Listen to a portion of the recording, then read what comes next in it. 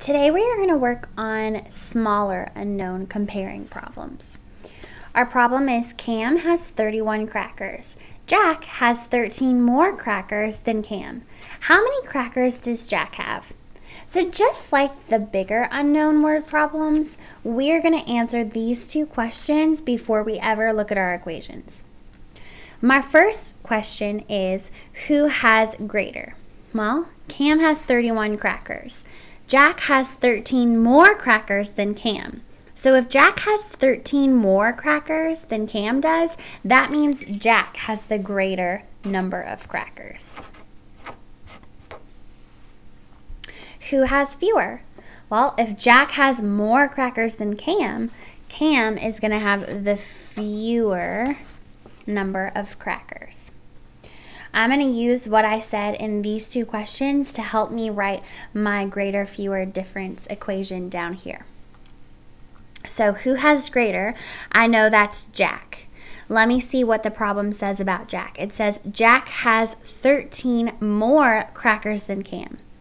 Do I know how many crackers Jack has? No, I don't. All I know is that he has 13 more than Cam does. So for Jack in the greater spot, I'm going to put a symbol. Now I need to know the fewer number. Who has fewer? Well, that's Cam. And the problem says Cam has 31 crackers. So I know what my fewer number is. It's 31. The last thing I need to know is, what is the difference between the number of crackers that Cam has and the number of crackers that Jack has? Let's see. Jack has 13 more crackers than Cam. So the number that makes up the difference between the crackers that Cam and Jack has is 13. I'm going to put that in my difference spot. I need to switch around my equation where the symbol for the unknown number is at the end so that I can solve it. If I look up here, I know that this is a subtraction problem, which means that my biggest number comes at the very beginning. My symbol and my missing number is what's at the beginning. So my symbol is going to be my biggest number there, which means now my biggest number is at the end. So this has to be an addition problem.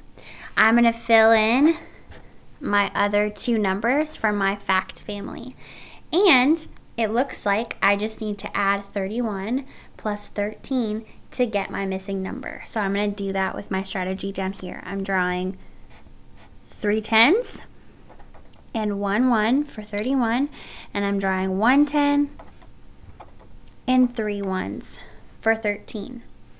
1, 2, 3, 4. I can't regroup my ones. I'm going to count them one more time. 4. I know I have 4 1s. 1, 2, 3, 4. I have 4 10s also, which means that my missing number is 44. Before I'm done, I need to write my sentence. So what is this problem asking me? How many crackers does Jack have? Jack has 44